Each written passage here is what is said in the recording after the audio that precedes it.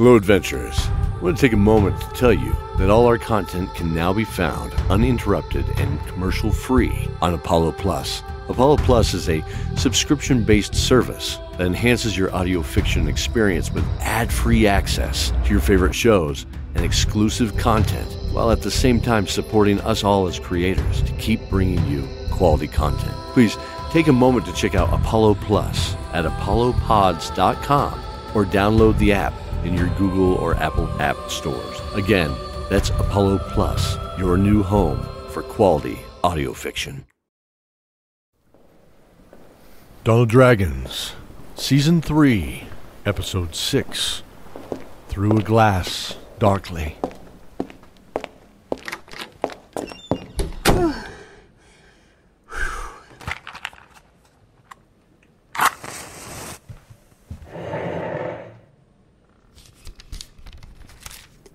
Year 1523, 23 days after our first snowfall. 22 of these days we have been under siege, day in and day out. The first week they seemed to toy with us, small sorties and some sporadic skirmishes, making us believe we were winning. But then came the real terror, as undead legions started coming in the dusk, or in the evening, or even the middle of the night, breaking us slowly, soon. We didn't realize the last time some of us had slept, living in a constant state of high alert. Hearts racing when you lay down as if there was too much tea or coffee. The last 2 weeks have been a blur. We've lived in a rotation, commanding the trebuchets in sparse teams, with only one leader to control the barrage. Father, you'll be pleased to know my mousy hair is luckily not matted, as it hangs to my shoulders. This is amazing, given the fact bathing hasn't been a luxury we have afforded ourselves as regularly as we probably should.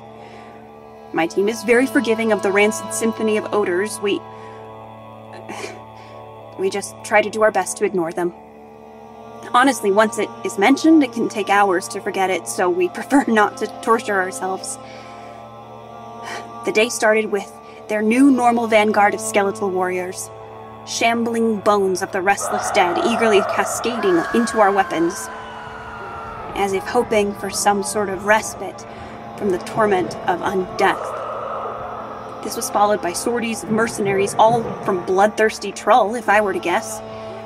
They are all orcs and men mainly, though we have heard of more elves and possibly dwarves in their ranks. I'm personally not surprised. After all, the lust for gold cares not about its victims, as it corrupts the soul of the mercenary. I'm one of the few of us from the farms of nearby Tova, I believe. Of course, Grayson, the boy who used to tease me for my tomboyishness in school, is here. We actually rode in together. He's different now. A shadow of maturity hangs over him, no doubt from his time at the front line. There may be more of us in the local militia being mustered as a backstop. We fear putting these untrained farmers, bakers, and laymen into the battle. They claim they are all willing to protect the free world against the growing power of Lord Pallas, but...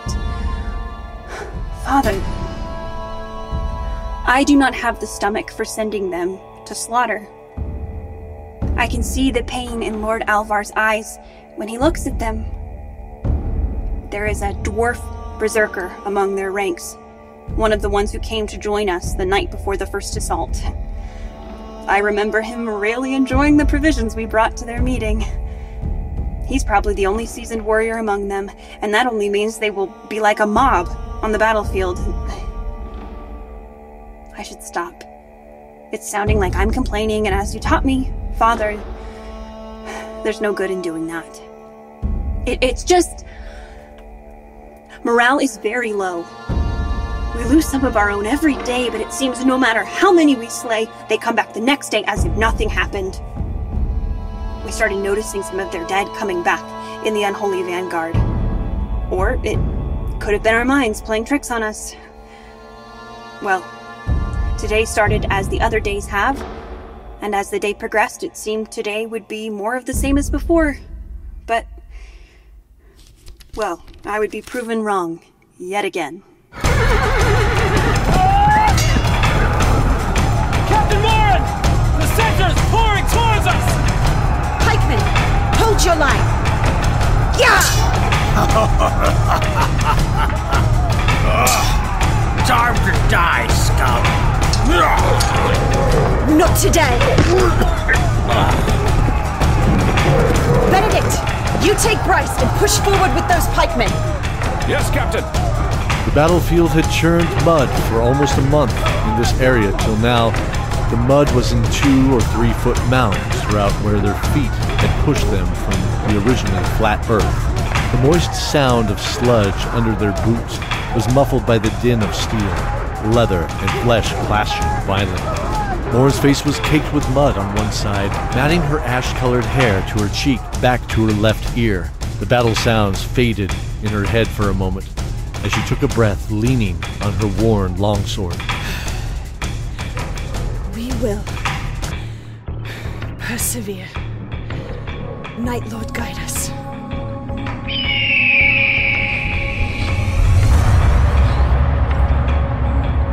Ah, it is as I have foreseen, most honored Cobalt.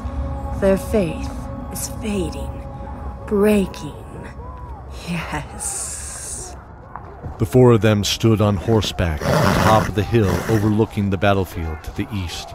At the far end, a few miles away, was the Celestine Tower, glinting in the noon sunlight.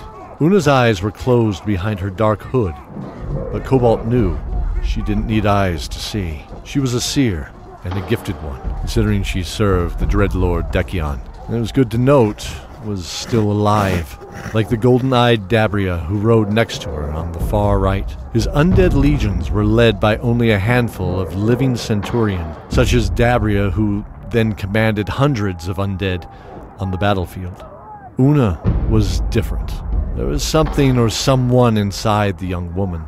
Her hair fell like raven's feathers, framing her face from behind the dark hood, a blackened spear held in her hand.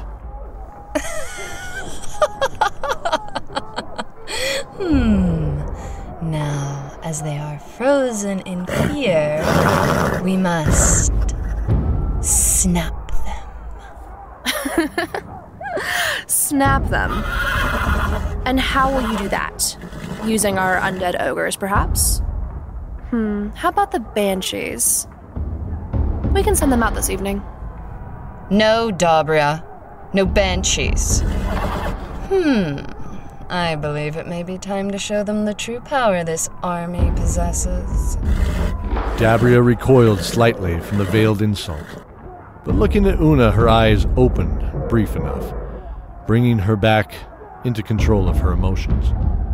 Cobalt didn't seem to notice, turning to the dark-eyed man on her left. She noted the dark beard coiled from his chin, moved slightly, as he smiled through a sideways glance back at her, coolly anticipating her plan.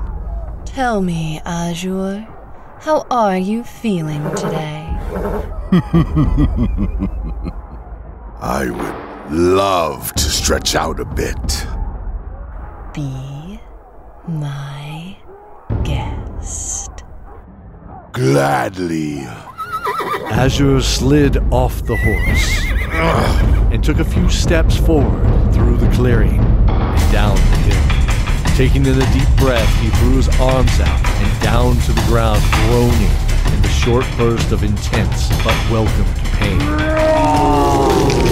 In a mere second, he was on all fours, with a reptilian head towering into the sky 20 feet. Stretching out from his body were great mustard yellow and blue wings. His human form was now replaced with that of his natural magnificence. That of a deep sapphire blue dragon. Are you sure? Yes. Of course I'm sure. After weeks of this, I better be sure. He's not sure. Hey, I am. You should be too. You were with me. Not that much with you. For weeks, the party had been exploring the upper section of the central tower while Cordelia was studying the selection of leather-bound tomes in the great mezzanine, with Lorvana helping by recalling stories and songs of long ago. Though the selection was relatively much smaller than that of the ivory library she was used to studying in, it still was very impressive. After the first 10 days, Zoran decided that he and ERALIN would find a way up into the shaft itself. It was then that he realized it did not run parallel with the stairwell going up, but had two 90-degree bends before continuing straight up into the darkness. They were now following this leg up a long spiral staircase that seemed to climb forever. Well, it still doesn't make sense why it would go this way.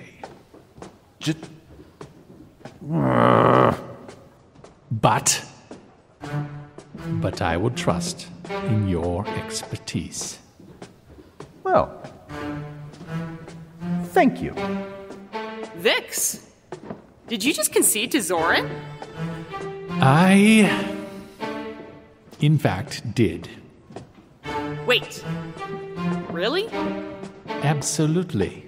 At least someone gives me some respect around here. Expertise in his field, after all. Includes hiding lockpicks in uncomfortable places. Hey, it was my boot. Sure it was. Whatever you say, expert. Shut up. Soon the party came to the top of the stairs where, after a short landing of about 10 feet, a door lay in front of them. Strong wind pushing against the iron-bound oak of the door, and the shards of sunlight around the frame was a noticed warning of what lay on the other side. They guarded their eyes from the forgotten daylight as Zoran and ERALIN lifted the oaken bar and opened the door. As anticipated, the sun blinded them as they walked out onto the 20-foot platform that was ringed with a 4-foot-high battlement. Not for repelling any kind of arrow at this distance above the ground, but for something to hold onto from this height to avoid tipping over into the expanse below. Clouds rolled close, and even some smaller wisps stretched out below their level. Wow. Well, this is the top. How high is this again? Oh man. That me feeling that, or you, Sophie? I'm sorry if it's... Stop, Zane. It's not helping. What's that? Oh, this is... I'll wait for you all inside. She'll be okay. Wow, would you look at that? Man, you can see forever. Zoran and his friends looked at the battlefield before them. A quarter mile below, the wind whipping up in gusts that threatened to pull them from their footing, but only in their mind. The fresh air smelled clean from here, and though it felt icy, it was dry. The roar of battle seemed to be a dull rumble from this height. As everyone looked out, Cordelia went to the center of the platform, where she found a similar ring of tile that matched the one in the ceiling of the portal room. Hey, Zoran, look at this. Cordelia? What? Just come here, it's only a second. Actually, I think you'll want to come here. Fine. What is it? It better be... Oh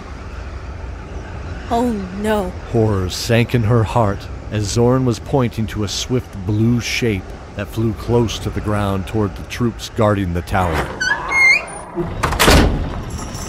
Ayla! Look! Dead ahead! Oh, no! Night Lord, protect us! I looked out across the battlefield and saw a blue shape in the distance, approaching quickly. Once it reached our front lines, fear cut through me to the core as lightning ripped a swath through our ranks. I was frozen, in fear. I looked at Gustav, whose eyes were wide with concern. Sylvie's voice cracked through our paralyzed fear. Dragon! Don't wait for it! Go! Now! A dragon, and its huge, blue, serpentine form was coming our way. By the gods themselves, a real dragon! I drew in a ragged breath. I turned back to the rope attached to the long arm of the trebuchet and took my usual review to make sure I didn't see any tearing. You heard her! Load! I joined my team as we rapidly turned the war machine, winding that massive arm down and lifting the several tons of counterweight off the ground simultaneously. Based off our last shot, I knew where our arc was. Too risky to adjust now. I imagined the arc and the line where the stone would be thrown. I knew how long the whipping motion took. I knew the feel of the leash in my hand. I was one with this machine now. Ready, Captain. And holding. Well, this is a big one today. Then she looked at me and smiled. But you can't rely on me for this one. You know where your shot will go. Get it there. Yes, Captain. Yes, Captain. Captain Sylvie knew she would slow it down, that our disciplined formation this time needed to just act quickly. May the Night Lord guide your hands. Fire at will! We held the line of trebuchet like coiled serpents, waiting to strike. The dragon let out another blast into supply wagons at the edge of the river, almost in range. I began to hear our war machines launch. Steady. It came closer. Fire! I heard Gustav launch. 1, 2, 3. Now! And pulled my line as well. I watched the 4 remaining stones sail through the air towards the dragon. At first, the dragon cut hard to the left and barely missed the second stone as well. But in doing so, overcorrected into Gustav's stone, and finally mine found its mark across its head, driving it towards a heavy skid into the ground. Yeah! Yes! Look at that! Yeah! Yes! That's impossible. That was... Wait, what do you mean impossible? A trebuchet can't take down a dragon. But... Fix, it just did. I refuse to accept this. Magic. Absolutely. There must have been magic involved. Tons of it. Yes. Tons of it. Yes. All the magic. Stop. Hey, so Zoran, check this out. Cordelia was standing next to the ring of tile again. Well, that's gotta be it. I wonder if it opens from the same gear downstairs I used to crawl into it. But it still doesn't explain what the big spell component is. Wait. Vix looked around the platform and then at the sky itself. Snapping his fingers, he turned to the others, a proud grin on his face. Ha ha! That's it. That's... what? The largest, most powerful spell component, my salt-crusted companion. One we can't hold, Zoran. Behold, the sun. How did they get it down there if it was the bend in... Mirrors! Yes, you're such a basket of smart little kittens, aren't you? But the sun changes all day, doesn't it? So there must be something here to control it from down below. Zoran flipped a tile at the north side, revealing a double gear. He studied it briefly. This appears to change 2 mechanisms independently on the same shaft. Now we need to look for some mirrors that have a hexagonal shaft to mount in this hole. Hey, I may have found where they are in the room next to the portal. It looked like a lab, but all kinds of large lenses, I thought. Without taking the sheets off. I suppose they could actually be mirrors. Why didn't you take off the sheets and look? You don't get this far in life just lifting up sheets in spooky places, ERALIN. The group went back down to the room that Sophie had described. Cordelia lifted the tan and dusty sheet, which fell apart in her hands from centuries of no use and abandonment, revealing a polished silver disc. It was concave toward the middle and covered in a thick, clear glaze that retained and protected the reflective properties of the silver. Lifting the other moldering threads, they found 2 other identical discs. Zoran and ERALIN went back to the tunnel above the portal, taking the disc with them. Finding identical points in the floor hidden under a loose tile, they placed the mirrors with a snap as they aligned to the ancient gearwork. Over the next few hours, all were in place. Then they returned to the portal room for a final test. Okay, so there's no fancy words or spell work, I believe. And Vix, correct me. Oh, I will. If I'm wrong. Correct me if I'm wrong. Gladly. The sun will be the power source, and we can use the gems to talk to the other towers, provided... Provided they still have theirs activated as well. And it's not in parts everywhere like this one. Okay. Here we go. Cordelia absently played with the tied ends of a simple yarn bracelet on her left wrist. A twisted red and orange colored cord, forming a faded and treasured friendship bracelet, one Sophie had made her when they first became friends. Meanwhile, Zoran and ERALIN turned the large gear on the wall that opened the hatch in the ceiling. Now when it opened, the small aquamarine gems glowed next to the crank, increasing in intensity, something they didn't notice before. Also, the 2 smaller cranks would move which gems glowing in an arc. They noticed there was a second arc with a faint glow between 2 stones, on one to the right and another one at the center. Let's line them up. I wonder, maybe it's a guide to the sun's position. Turning the wheels, the glowing light moved across the arc of gems until they lined up. As ERALIN finished his adjustments, the room slowly began to glow until it was bathed in light. Yes, that's it! Cordelia's face glowed with excitement and anticipation. Cordelia, you were not wrong. She almost saw a smile from the elf's face, but she brushed it off as wishful thinking. Okay, here we go. The blue sapphire glowed brightly at the top in the sunlight. The various metals glinted and glowed, almost bringing the dragons depicted from their frozen state. To the left of the sapphire was coal black jet, and then a deep red ruby. To the right of the sapphire was a emerald, and finally a diamond. She reached to the diamond and pressed in on it. The diamond locked into place, glowing brightly and instantly. Cordelia jumped back as the gate began to hum and streak tendrils of light across the frame like the tuning of a drum between the gems. Once the glow subsided, she could see another room on the other side, similar to this one, only white marble with rose quartz. Several benches and a table were spread across the floor. Looking back at her friends, they all stood frozen in place and wide-eyed. Zoran shrugged slightly, with his eyes wide in disbelief. Can you step in? Well,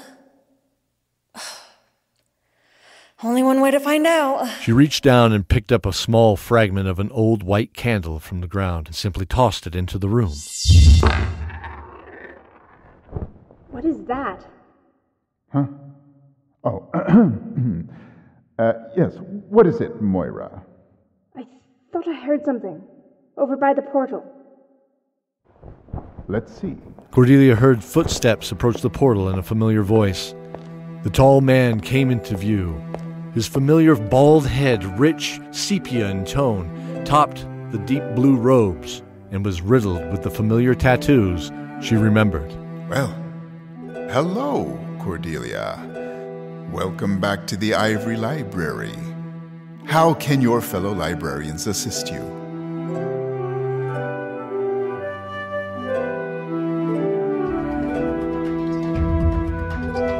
Rue is played by David S. Deere. MOIRA ROSEWIND is played by Layne McCaleb.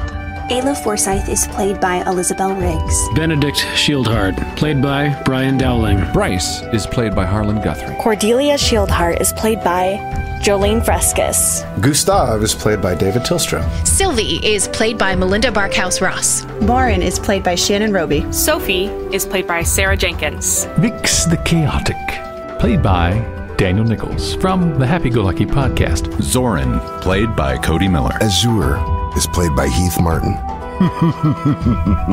Cobalt is played by Ellie Gossage. ERALIN, voiced by Jordan Thompson.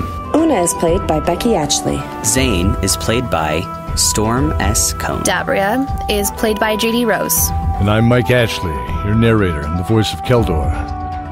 Thanks to our patrons, Haley Munoz, Daniel Nichols, Joleen Fresquez, Brian Dowling, Colin Holmes, and Corey Pfautsch. You too can support the show by joining our Patreon. Check the show notes for the custom dice giveaway we are running.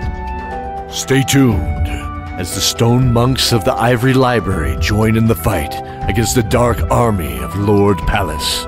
Until then, stay safe and remember the oath.